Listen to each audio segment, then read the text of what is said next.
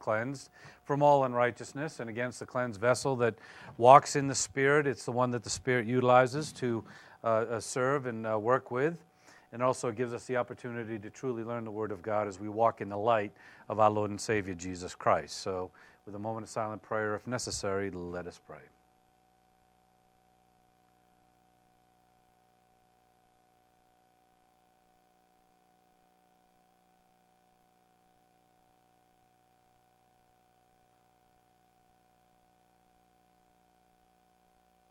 And Heavenly Father, we humbly come before you this day in praise and worship and in glorification of you and your Son, Jesus Christ. And Father, we can't thank you enough for all that you have given to us and our families, all the blessings that you pour out onto us each and every day, especially the blessing of your word that you are now giving us so that we can be edified within our souls, so that we learn more about our relationship with you and walk in your glory more and more, serving you and our fellow man each and every day. And Father, we continue to pray for our nation. We ask that you watch over it, protect, and guide it, being with our president and all of those in his cabinet, and also in our civilian government, both here at the state level, locally, and also nationally. We just ask that you be with all of them to make good, wise decisions that honor our various constitutions at the state and the federal level, and then also that they also honor your word and your divine establishment principles to your glory. And Father, we pray for our local firemen and policemen. We ask that you watch over and guide and protect them. We also pray for our military that stands on guard on our behalf around the world. We ask that you be with them and lead them to be successful in all their endeavors, heal those who have been wounded. And for those who have given the greatest sacrifice, Father, we thank you for their service, and we ask that you be with their loved ones to bring healing. And Father, we also pray for all the members of our local assembly. We first thank you for all that you have given and provided to each and every one of us. We ask that you continue to provide all of our logistical grace needs so that we can go forward glorifying you and honoring you, doing your will. And if anybody out there has any illnesses or sicknesses or any financial difficulties or whatever the problems may be, Father, or trials and tribulations, you know what they are, and we just ask that you be with them, answer their prayers, give them strength by your word and by your Spirit, all to your glory, so that they can walk victoriously in this life. So, Father, we thank you for our time being gathered here together this evening. We ask that you lead us now to lift up our hearts in song and in praise, and then in concentration on your word, in Christ's precious name. Amen. And if Terry would like to come forward for our doxology. And you could all rise, please.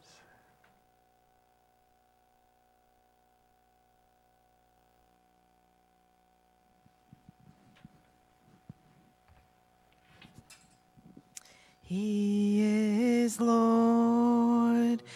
He is Lord. He has risen from the dead, and he is Lord. Every knee shall bow, every tongue confess that Jesus Christ is Lord. Thank you, and please be seated.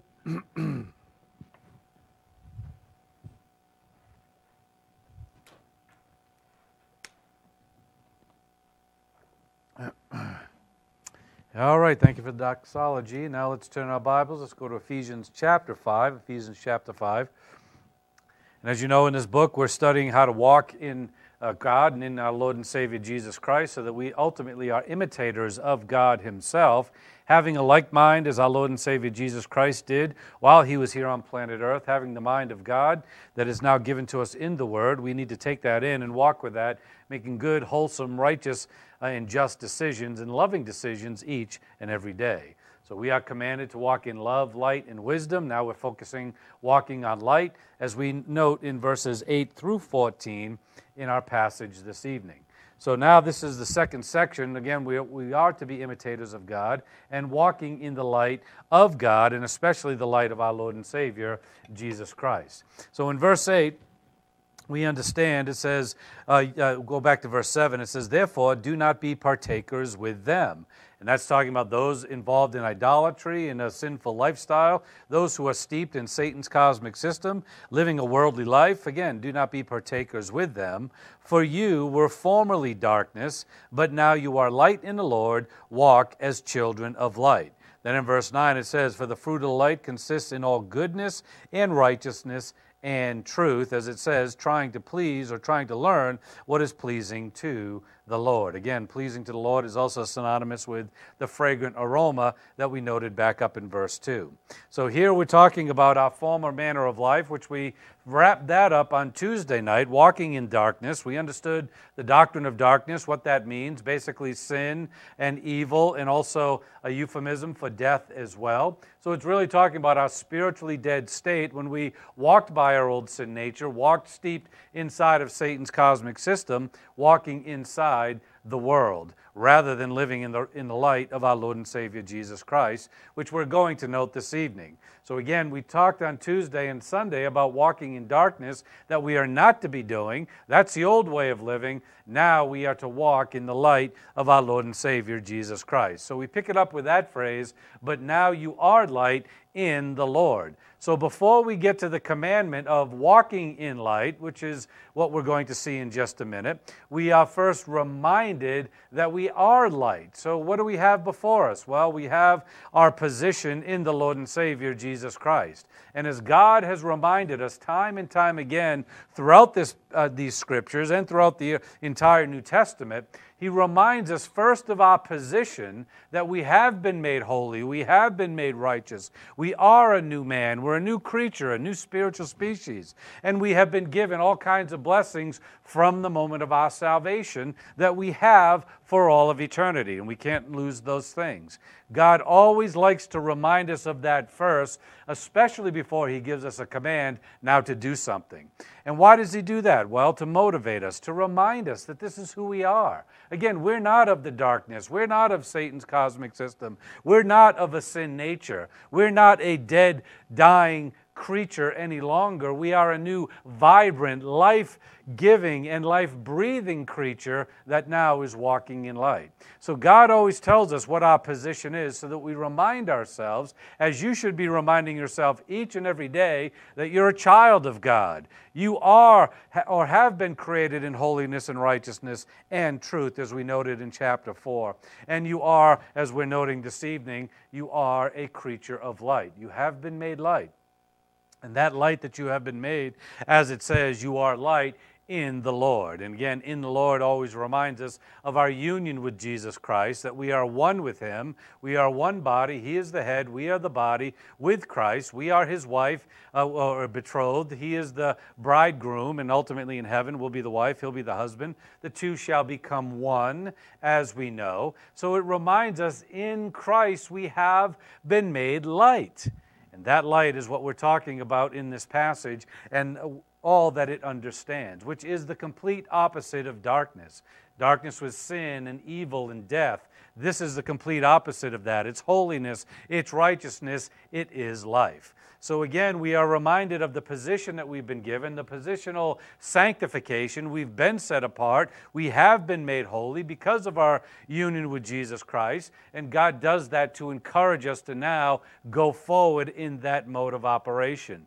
Go forward in this new life that you are now, or you have been created. Go forward in the new nature that God has given to you, not the old nature of sin and evil and worldly thinking. Again, now live as children of light, as God has made us His beloved children of light. So that reminds us when we see again, we have been made light in the Lord Jesus Christ, or we are light in the Lord Jesus. Ultimately, we are now called to walk as children of light. So we have our position in that we are light in the Lord Jesus. Then we also understand our experiential sanctification, the daily walk that we need to have each and every day. And as we've talked about before, that Greek word peripateo, that means walk. And it really doesn't just mean putting one foot in the other and just walking around, okay? It means a lifestyle, how you live, what you do, how you function each and every day. And we are the children of God, as we were reminded also back up in verse 1. Now we're also reminded of our childhood status, because now we're also children of light. And as God is light, we are children of light. We are His children. That family relationship, the position that we have coming to the fore, once again, being a child of God, but we are to walk in that childlike nature, walk in the light of our Lord and Savior Jesus Christ, and walk in His light as we go forward each and every day. We're going to talk about that as we go forward. So the Greek word for light is phos. Again, that's where we get our word phosphorus from, or even sometimes photos. You'll see that in different cognates where we get our word photograph from. But phos is that Greek word. And again, this is a word that has been used many times in the Greek language outside of the Bible, and also very often within the Bible as well. And there are all kinds of analogies in regard to light and things that have been given to us within Scripture.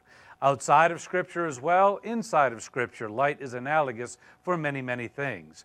The main things that it is analogous for is the first, that it is analogous for life. So when it says walk in light, it's talking about walking in the new life that you have been given, the new spiritual life that you have been created in. Where walking in darkness was talking about walking in spiritual death. Now that we walk in light, now that we have been made light and we are in light in the Lord Jesus Christ, ultimately it talks about the new life that we have each and every day.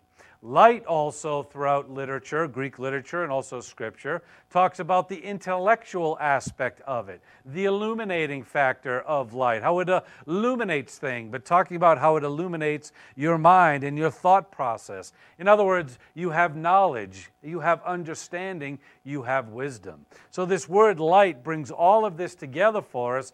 It talks about a life that we should be living, and it also talks about the knowledge and the way we ought to think in that life. So when we are commanded to walk in light, we are commanded to walk in the new life that we have and walk in that knowledge that we have been given called the Word of God, Bible doctrine, which is also the mind of our Lord and Savior, Jesus Christ.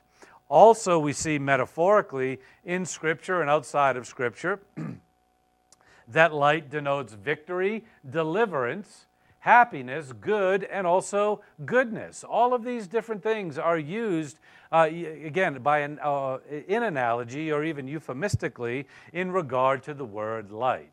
And again, these all apply to our spiritual life as well, because we have been given victory through our Lord and Savior Jesus Christ. And when we walk in the light of Jesus Christ, we will be an overcomer, a Nikeo, we will be victorious. We've been delivered. Again, we've been delivered from the slave market of sin.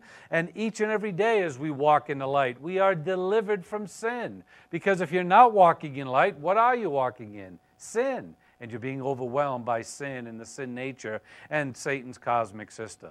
And then we understand good and goodness, how we should be functioning and operating, producing divine good each and every day. So light has an analogy for all these different things. Life, it has an analogy for victory, for goodness. I mentioned it, but can talk about happiness as well. Again, sometimes, bringing light to a situation. Again, it's talking about happiness and having the joy of Jesus Christ resident within your soul. So again, light speaks to all of those things. So when we see a phrase or a passage like we have here, again, but you were formerly darkness, but now you are light in the Lord. Walk as children of light. We are to walk in all of those genres, knowing that we have a new life, knowing that we've been delivered from the slave market of sin, knowing that we are victorious in the Lord, that we also have the joy and happiness of God available to us, and we are to be producing divine good each and every day. All of these things should be in view as we go forward, especially when we have the mind of Jesus Christ resident within our soul. And again, the illumination aspect of light. Again, without the illumination aspect of having the mind of Jesus Christ resident within your soul, you're not going to experience any of these things.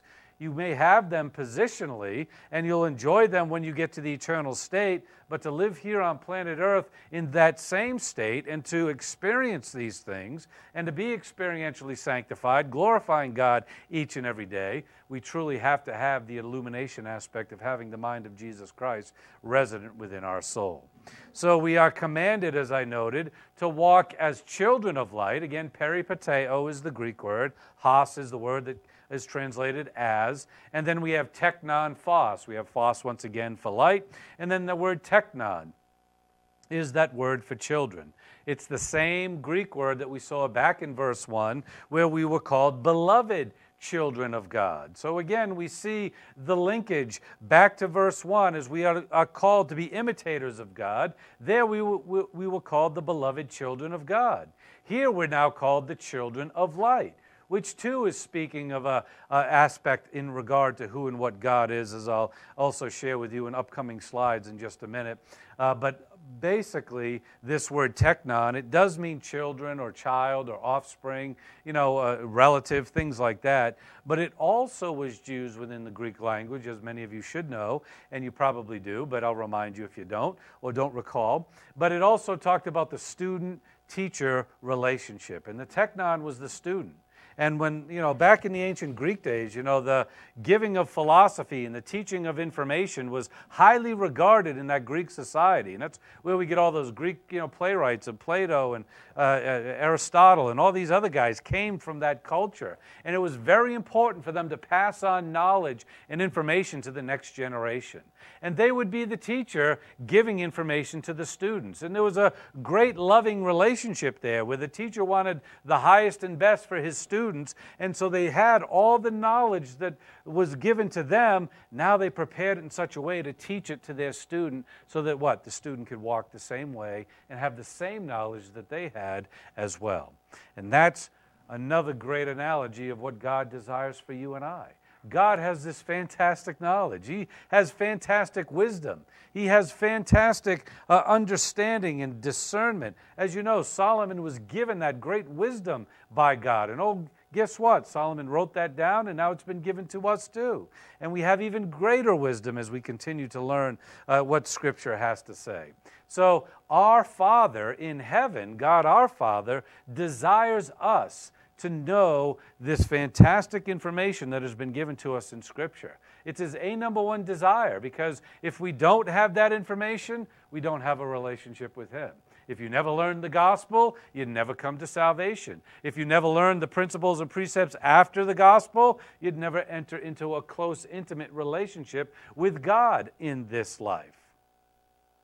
So again, your heavenly Father has love for you. You are his beloved child, and now he wants you to be a child of light as well. He is light. We're going to talk about that in just a minute. It's part of his essence, part of his attribute, just as he is love. But when we talk about the life that he's given to us, the knowledge that he's given to us, the victory that he's given to us, the holiness, the goodness that he's given to us, he wants to give us that each and every day and provide that for us. And so therefore, as you know, he's developed a process in order to train us and to teach us. And again, starting with the pastor teacher in the local assembly, but even more importantly, the grace apparatus for perception, where God the Holy Spirit is working in me, working in you, so that we can understand the spiritual phenomenon that is the Word of God. So teknon is that Greek word that gives us that understanding, not that we're just part of the family of God, which is a great thing to be a part of, but even more important, that God wants us to learn some fantastic information called Bible doctrine.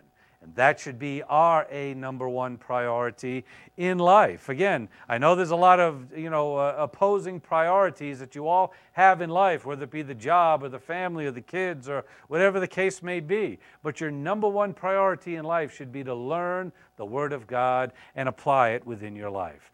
That's how you're going to succeed in this life. Again, not from the worldly standard, although you may succeed from the worldly standard. That's neither here nor there, because it really doesn't matter whether you exceed in the worldly standard or not, but you absolutely will exceed in the heavenly, spiritual status of life that has everlasting value and glorification, not only to you, but to God as well. And remember, we've read all the scriptures recently, don't, build up riches here on earth because, where rust and moth can destroy them.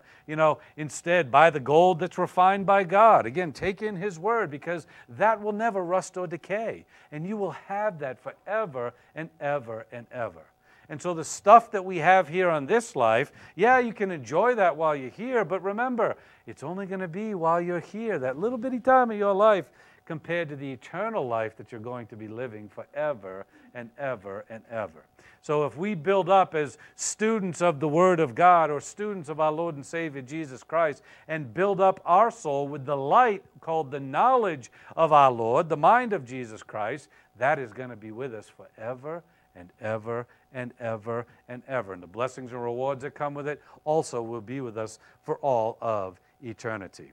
So when we talk about, walk as children of light, it means that we need to reside inside of God's power system. I like to call that GPS, again, because as you all may have a GPS either on your phone or in your car, again, what does that do? It gets you from one place to the other. It points you in the right direction. It tells you how to go from A to B. Well, that's what the Word of God does too. It points you in the right direction, and it shows you the path that you should be walking on each and every day.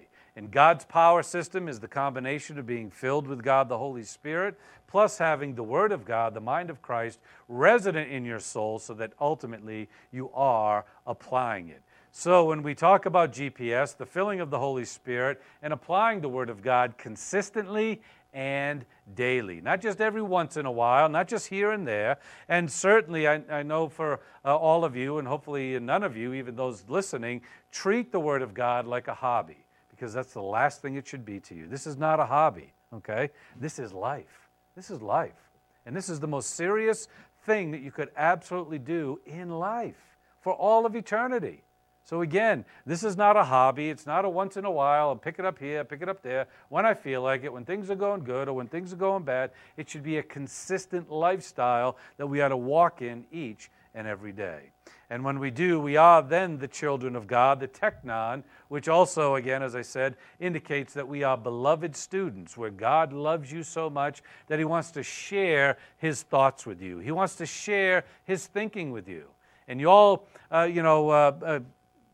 think as I look out at the audience and those people online, maybe not, you all have another significant other in your life, okay? You all have a significant other in your life, husband or wife, or maybe a close boyfriend or girlfriend, or maybe just a close friend as well.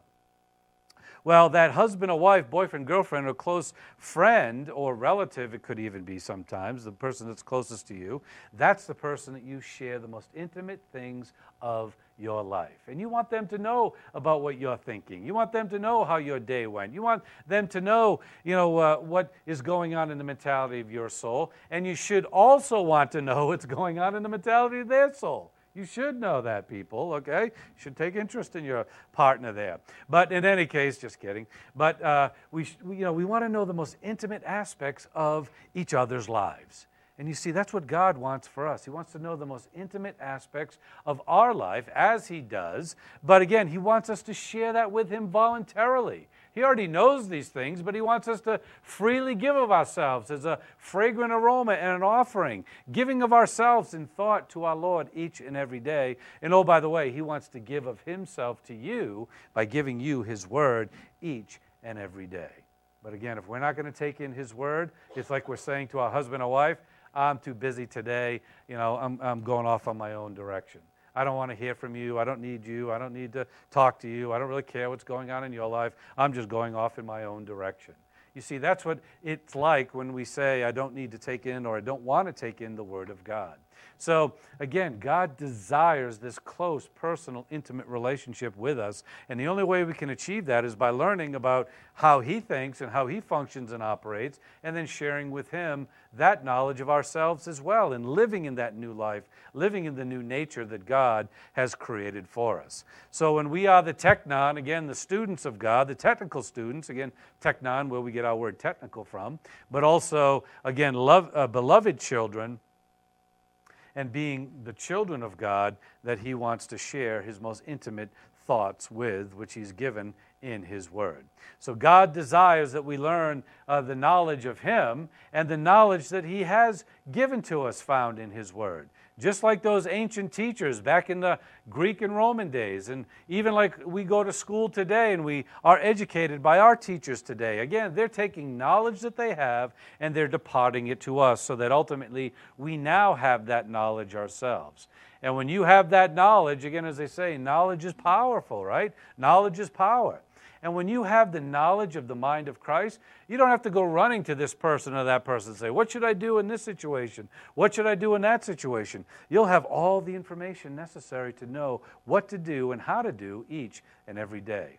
And you'll be able to go forward in the spiritual life. That's why we call that level of spiritual adulthood spiritual autonomy.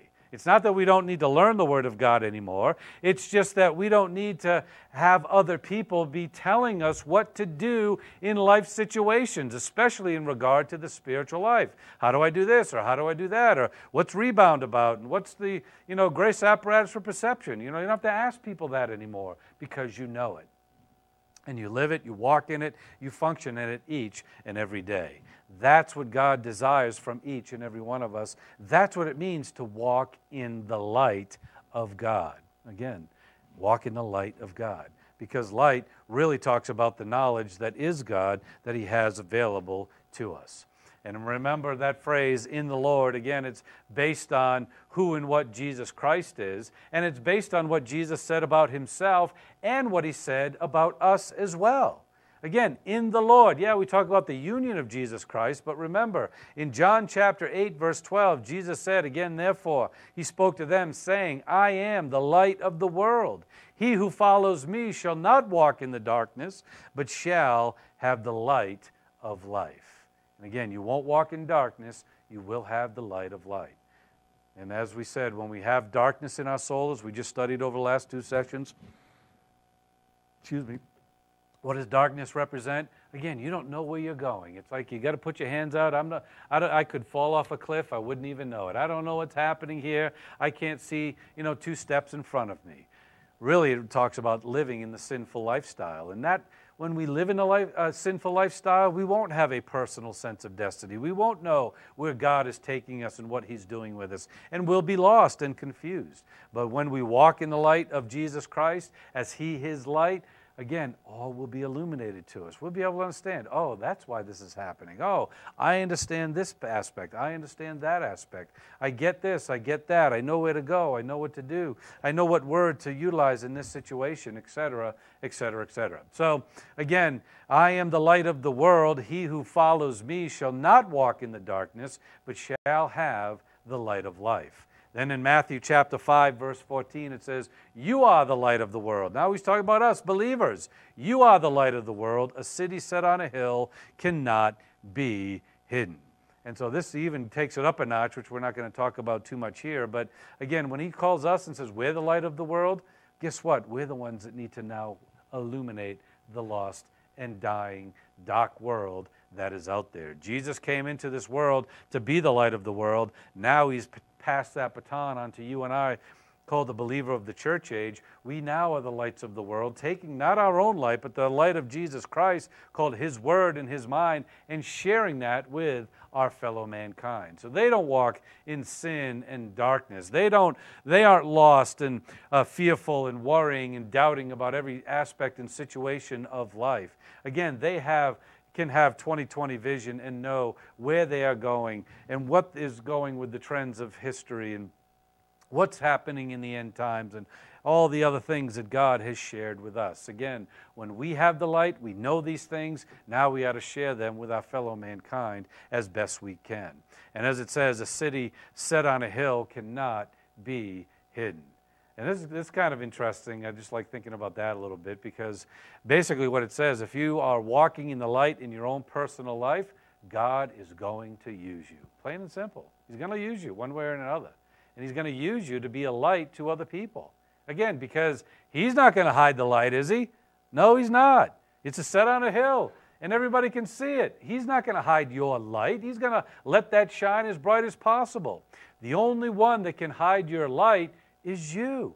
By not taking in the Word, not applying the Word, not staying filled with the Holy Spirit, getting caught up in Satan's cosmic system, living like the rest of the world does, rather than being a difference maker and shining differently from the rest of the world. If everybody else is jumping off the bridge, don't go jumping off the bridge, because you know that's wrong. Again, shine the light of Jesus Christ and show them what truth and righteousness and holiness is, and don't just be the lemming, following the herd down into destruction.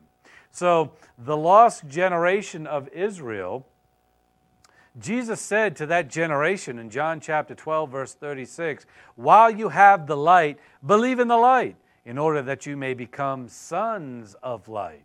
So again, this is a call to salvation. He was only there for a period of time. While you have the light, believe in the light. Well, guess what? You and I have an opportunity right now. Yeah, we're already saved, but we also have the light called the mind of Jesus Christ. While that is with us, let us walk in it. Let us take it in. Let us believe in it so that we become children who are also walking in light. You see, we don't know necessarily how much longer the United States of America will be a client nation. That could end soon. And then, oh, by the way, Christianity's outlawed, and no longer can we gather peacefully and freely the way we do today. The Word of God may be taken from you, and you won't be able to learn it or teach it, and the Bible could be outlawed from you, and you won't have the same opportunity that you do today.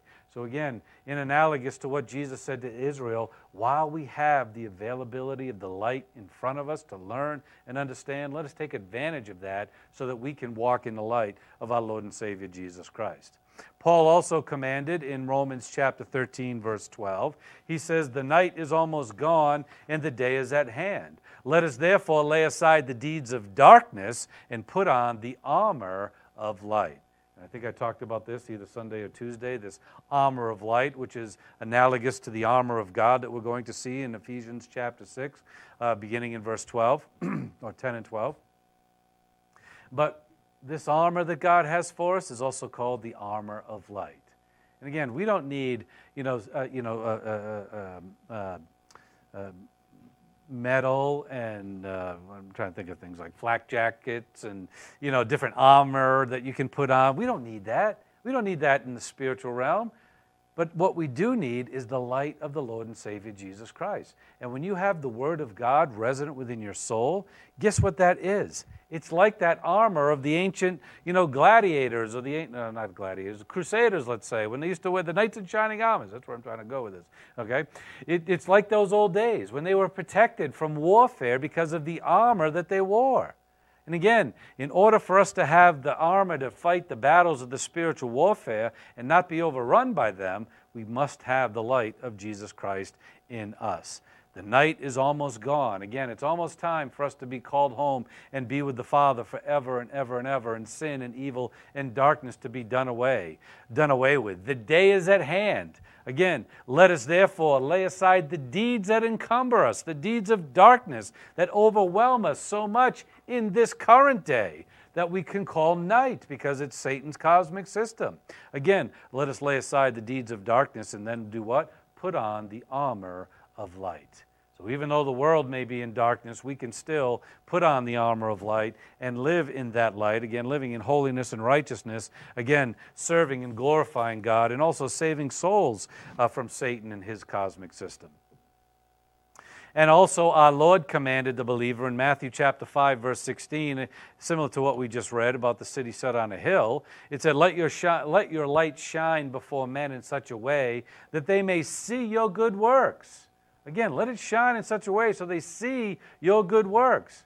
Now, you got to be careful with that one because I know a lot of people end up doing works so that people can see them, okay?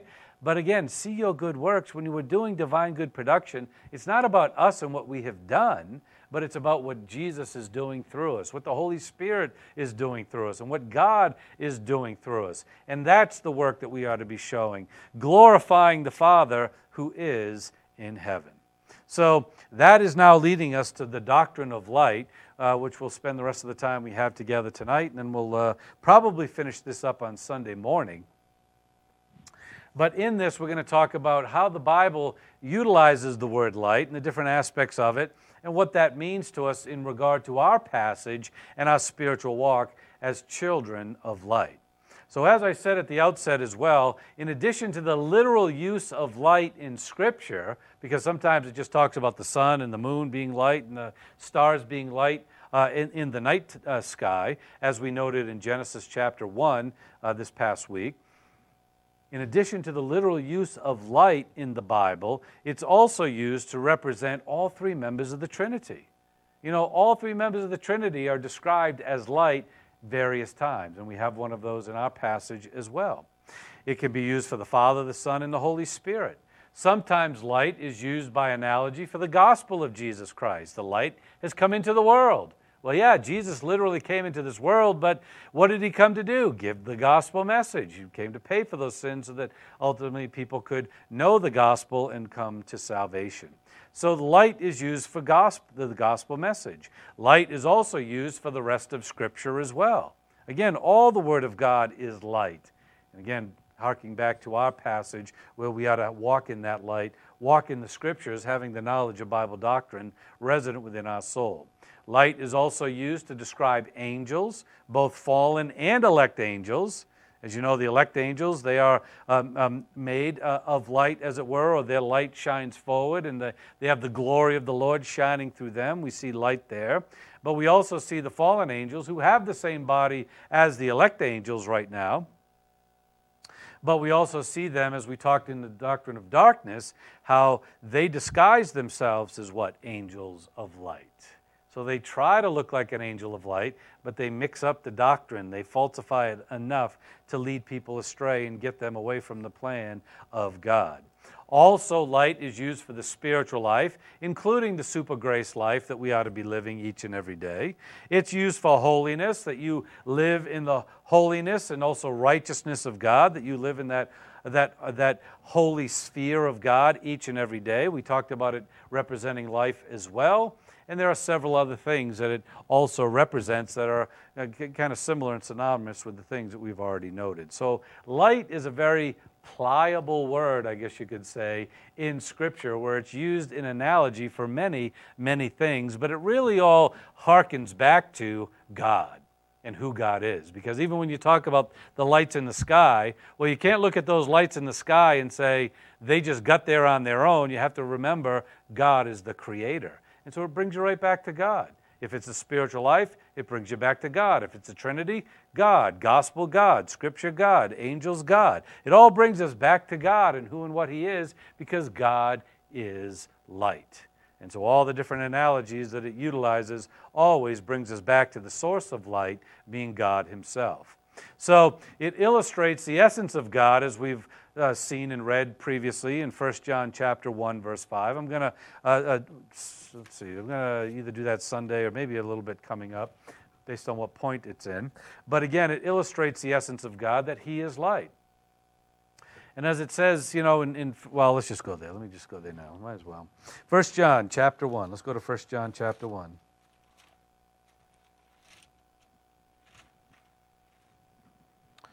And, you know, anytime I say 1 John, I know you're all being, you know, the first thing that comes in your mind, 1 John 1:9, the rebound technique, okay? And that's all you probably think about sometimes, you know? But it's very important for us to understand what the rebound technique is all about, what 1 John 1:9 and the confession of sin is all about, because it all has to do with our fellowship with the light, with the Lord and Savior Jesus Christ. As 1 John chapter 1, verse 5 says, "And this is the message we have heard from Him and announced to you, that God is light.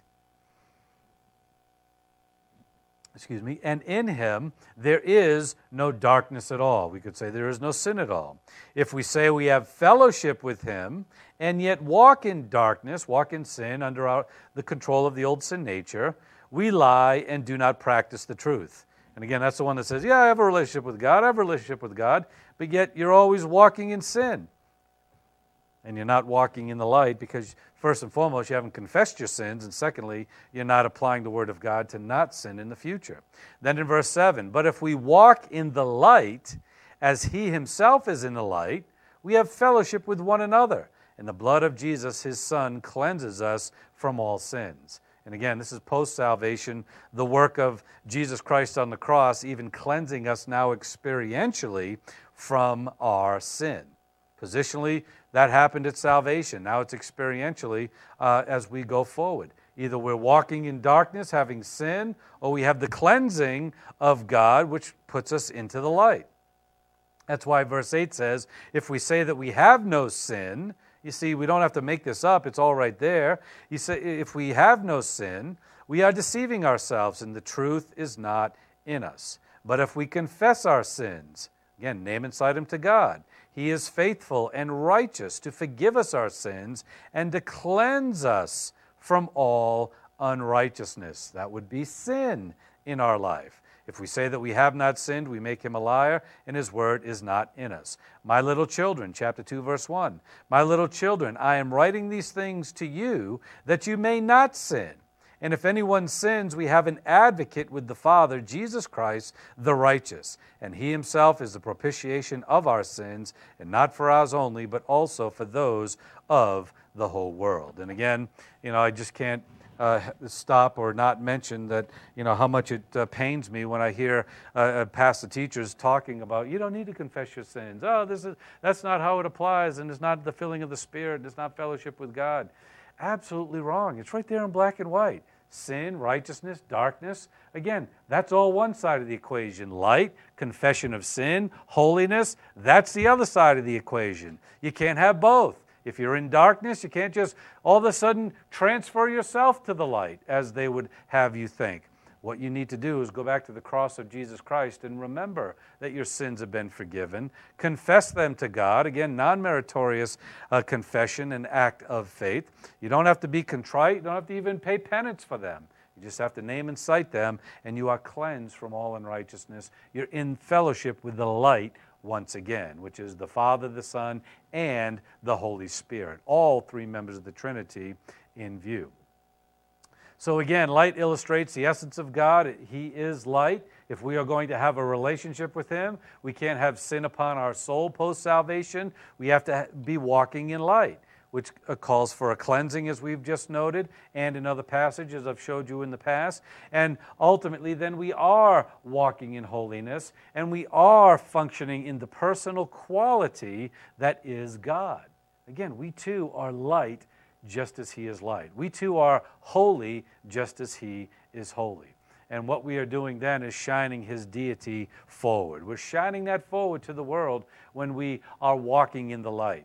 And again, our good works are going to shine forth. We will be the city set upon a hill, a light that cannot be hidden. So the literal use of light is also necessary, as we know, for man's existence on earth. In Genesis chapter 3, Ecclesiastes 11:7, and Jeremiah chapter 31, verse 35, we have the literal use of the stellar or heavenly lights that God is the great creator of. And those things are absolutely necessary for our existence. Again, we could not exist without the sun. Again, we'd freeze, and that would be the end of it. With the moon, again, and the whole gravitational force, again, it's all part of life that God has created and the balance of life that has been given to us. And in fact, the entire stellar universe is designed. And again, I love hearing some scientists who are Christian-based scientists talk about this, where they talk about the entire galaxy, and also all the galaxies combined are designed to be functioning and operating in such a way so that this one little bitty speck of a planet called Earth can sustain life. Absolutely amazing when they talk about, the distance from the sun, the distance from the center of the galaxy, and how everything's motioning and moving, just so this Earth can sustain life. Again, and it becomes from the source of light, and that is God the Father, who has given us the light so that we can have physical existence here on planet Earth. So, divine guidance of Israel, as we also noted, Jesus noted in the Gospel of Matthew that I just read to you. But we also see in the Old Testament that God was always a guiding light for the people of Israel. He was a guiding light that would provide for them. He would lead them. He would protect them when the enemy was bearing down on them. And he would preserve them. Remember, they walked through the wilderness for 40 years. And I love the aspect of not only the manna that he fed them with, which is a perfect sustenance for them each and every day, but you also know that their moccasins never wore out. Did you know that their shoes that were made out of leather never wore out 40 years? Now, I was given a gift from L.L. Bean of a pair of slippers, the moccasin slippers, that had rubber soles on them that are even more durable than, just having the moccasin by itself. And I've had them for about 8-9 years. They've just about worn out, okay? 40 years walking in the wilderness or desert, the soles of their shoes never wore out. And that's a great principle I remember using one time. We went down to Carolinas and on a vacation a few years ago, and we took the old car, the old beast that we used to call it. The tires were pretty bad on that car, okay? Probably shouldn't have gone on a long trip on that, with the tires in that car. They weren't bald, so they had some tread on them. But all the way down and all the way back, I said, Lord, just let us get down and back without any problems. As you allowed your people of Israel's moccasins not to wear out, please don't let the tires wear out on this car and get us there safely. And we did, okay? We did. You say, oh, that would have happened anyway. I don't think so, okay? You should have seen that car. But in any case, it's part of the faith rest drill. It's part of trusting in the promises of God. As our Lord protected and guided and led Israel wandering through the wilderness, led them out of captivity of Egypt, as I'm going to show you a few scriptures right now in Exodus, and then we see the Psalms, and then we see it in the New Testament as well. God has done that for the people of Israel, His people of Israel, and He's doing it for you each and every day as well, because you are His children just as much as the Israelites are His children as well. So let's look at some scripture in Exodus chapter 10. In verse 23, it says, "They did not see one another, nor did anyone rise from his place for 3 days, but all the sons of Israel had light in their dwelling." You know the 10 plagues that came on the people of Israel? One of them was a plague of darkness. And none of the Egyptians, I should say it came upon the Egyptians, none of the Egyptians could see. They couldn't see where they were going for 3 days and 3 nights. But somehow, some way, there was light in the house of all the Israelites. He gave them light when there was nothing but darkness in the rest of the empire called Egypt. So in Exodus chapter 13, verse 21, "And the Lord was going before them, now leading them, as He led them out of captivity and as He led them through the wilderness for the 40 years. And the Lord was going before them in a pillar of cloud by day to lead them on the way, and in a pillar of fire by night to give them light, that they might travel by day and by night." Yeah, literally, by day and by night. But you know what that also says? When you're in fellowship and when you're out of fellowship. Or we could even say, when you're in fellowship and walking with God, and when there is nothing but darkness all around you. You may still, not that you have potentially sinned in this case, but when darkness is all around you.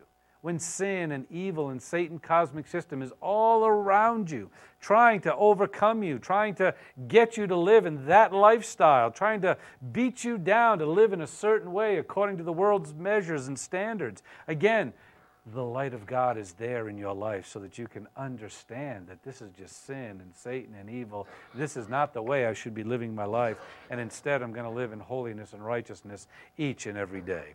So again, we see the literal analogy of the pillar of fire by night and the cloud by day that led the Israelites to continue to travel day and night. But God is always there for us, whether we're in a holy, righteous place like the local assembly right now. Not a lot of sin, hopefully, going on right now anywhere. Okay, no sin anywhere. Okay, good.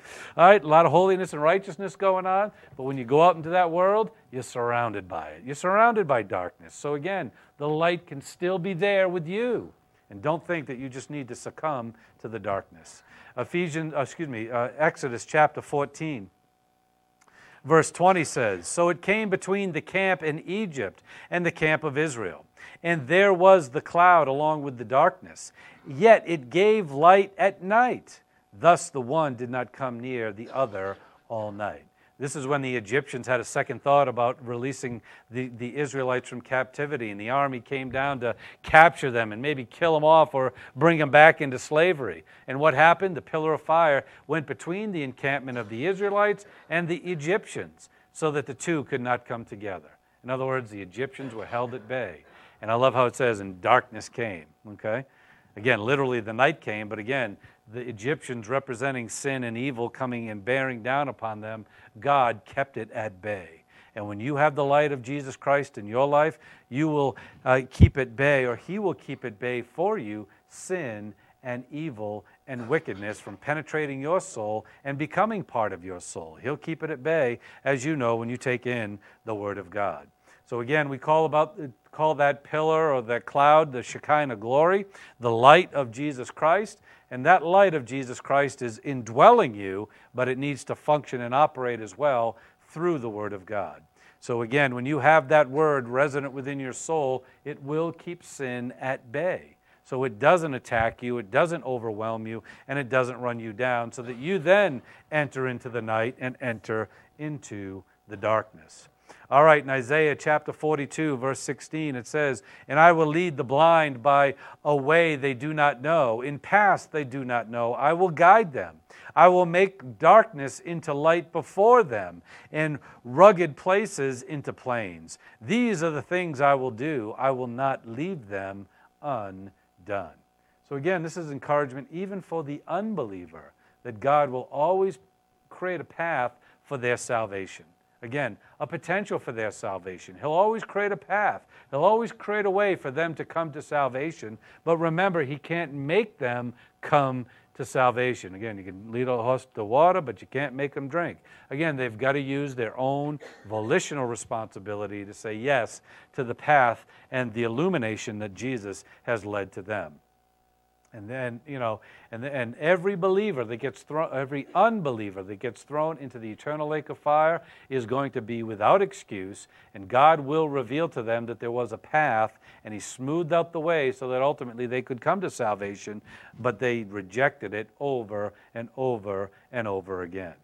All right, then we have in Romans chapter 13, verse 12, it says, "The night is almost gone." Again, we read this already. "And the day is at hand. Let us therefore lay aside the deeds of darkness and put on the armor of light." So as we go forward in our spiritual walk each and every day, let's not get overwhelmed by the darkness. This world, this darkness is about to be done away with. But let's now be even more emboldened, be more motivated to live in the light of Jesus Christ, and live even though we're in this dark world and the sinful world that we're in. As we have put on the armor of light, it will lead us through the way. So God's eternal promises are also depicted by light. Again, what He tells in His promises for the future in Isaiah, Zechariah, Colossians, and also we've read on Tuesday in regard to Revelation 21 and 22. The inheritance that we have is given to us by God, again, by the light, and ultimately that inheritance will be illuminated for all of eternity by the light of God Himself. So again, the promises that He's given for the eternal state are also depicted as light, and light depicts God's warnings and judgment as well. Again, discipline and judgment that He brings on to the discipline for the believer, divine judgment onto the unbeliever. And that too is categorized as light, because all divine discipline for the believer and all punitive judgment for the unbeliever is designed for them to learn something. And again, if you've been under divine discipline, or if you're under divine discipline right now, it's designed for you to learn something. To learn something about what you have been doing that you should stop doing, and what you haven't been doing that you should start doing. It's designed to teach us. That's why it can be called light. Again, God doesn't just discipline or judge for the sake of discipline and judgment because He gets kicks out of it. No, He does it to teach. It's a teaching mode. It's a teaching opportunity. It's a teaching operation. So we need to learn from these things as God disciplines us from time to time in our lives as we stumble and fall or walk in sin or whatever the case may be. We have to learn from that situation, make the appropriate corrections, and go forward in glory with God. So again, a lot of verses that talk about that in Scripture. In regard to the judgment, we can also see the justice of God is plainly called light, especially in Isaiah chapter 51, verses 4 and 5, which I'm going to show you in just a minute. So the justice of God, His just and right judgments, every judgment that He makes is just and fair and absolutely right. And that is also called light because, too, it comes from a place of wisdom. It comes from a place of teaching as well. Again, God doesn't make arbitrary decisions. All His decisions come with full understanding and wisdom. Just as He gave that wisdom to Solomon when the two ladies were bickering over who baby this little baby was or who this kid was, Solomon said, all right, let me take the baby. I'm going to cut it in half. You each get a half if you can't tell me who the true mother is. And his wisdom shed light as to who the true mother was, because the true mother had compassion and love for the baby and said, okay, give it to her. I'd rather her have it than for the baby to die. And instantly Solomon knew that was the mother. And the other one said, oh, give me. I want this baby. And he knew it wasn't her baby because she didn't have compassion for the baby. So again, it's light because it has wisdom, it has knowledge, it has illumination in regard to it, the justice of God in all that he does. In Isaiah 51, verse 4, it says, pay attention to me, O my people, and give ear to me, O my nation. For a law will go forth from me, and I will set my justice for a light of the peoples. And isn't that interesting? What does he set as a light for the people? Law. And again, I know our current president is talking about, being the law and order president. Well, that's great. That's fantastic because that's the type of president we need. Somebody that brings law and order and holds up the standards of law and order, because what does it do? It sheds light. It illuminates. It brings holiness and righteousness. And remember, laws aren't designed for people who are living by the law, I should say, who are living righteously and in love. That's Romans chapter 13. But the law is for those who break it, to stop them from breaking it, so that they don't have a harm and detrimental effect on the rest of society or any member of society. That's what the law is for. So again, it's light. And God gave Israel a law so that the light could come forward and people could be protected. And ultimately, it also pointed to who? The Lord and Savior Jesus Christ, who is the great lawgiver of all, the great giver of salvation as well. Then we see in verse 5 of Isaiah 51, my righteousness is near, my salvation has gone forth, and my arms, again talking about strength, will judge the peoples. The coastlands will wait for me, and for my arm they will wait expectantly. Again, they're waiting for my strength. That's what's in view there. And when we have law, again, law according to the Word of God, as we know, again, having law over our own soul, having law in our own life by saying no to sin and temptation and saying yes to holiness and righteousness, when we have that law, it becomes strength within our soul. And if you have a weakness of a sin that you give into from time to time, or something that seems to be getting the better of you time and time again, what does it say? Wait upon the Lord. Wait upon Him expectantly. And say, God, I'm struggling with this thing. Show me the way out. And show it to me now. And He will. He'll show it to you. He'll give you the Word. He'll give you some kind of situation will come, and the Word of God will come into your soul, or somebody else will share it with you, and ultimately you'll know what to do. You'll have the right information when you wait upon the Lord. But if you're going to go off and do it your own way, then ultimately you're saying no to the provisions of God. So Jesus Christ, as the manifest person of the Godhead, is also called light, as we know, in John chapter 8, verse 12, and 1 Timothy chapter 6, verse 16. Let me get two more points in, and then we'll leave for tonight. The gospel, as I said to you at the outset, is called light. Light then means salvation. So again, we have another analogy of light, not only the gospel, but salvation.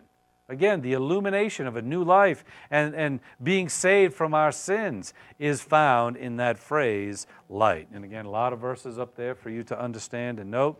Ephesians 5:8 are one of our passages, one of those. 1 Peter 2:9, which we read, I think, on Tuesday night, if not on Sunday. John 3:19, and also Acts 26:23. Again, let me just get this last one in, and if you need those notes, I'll come back to it. But the light of the gospel also is told to us in 2 Corinthians chapter 4, verse 4, that penetrates our heart and grants us insight to the knowledge of our salvation. So again, when we talk about the common grace of God, and then the efficacious grace of God the Holy Spirit, we talk about the common grace that the gospel message is delivered to all. Efficacious grace is the Holy Spirit taking the faith of an individual who heard the gospel and makes it real for their salvation. That's the gospel of light. It penetrates the heart, and ultimately it grants insight of knowledge so that people can understand the gospel of Jesus Christ and then come to faith if they so choose to do so. And so again, 2 Corinthians chapter 4, verse 4 and 2 Corinthians 4, 6 speak to that point in principle in regard to the gospel being light. All right, so that's a lot of information in regard to the light of God and how we should be utilizing it and functioning it within our lives. We'll come back on Sunday, and I've got a few more points and principles inside this doctrine so that we understand how to walk in the light as children of light. All right, so let's just close in prayer right now. Father, we just thank you for this time. We thank you for your word, and we thank you for the light of your Son, Jesus Christ, and the light of your word that has come into our lives, Father. And we just ask that the light shine brighter and brighter in our hearts and in our souls more and more each and every day, so that we are illuminated and edified and thereby glorify you as we walk in glory and in service unto you. And Father, we ask that you give us travel blessings on the way home this evening. In Christ's precious name, amen. All right, with that, you are dismissed. If you need me to go back over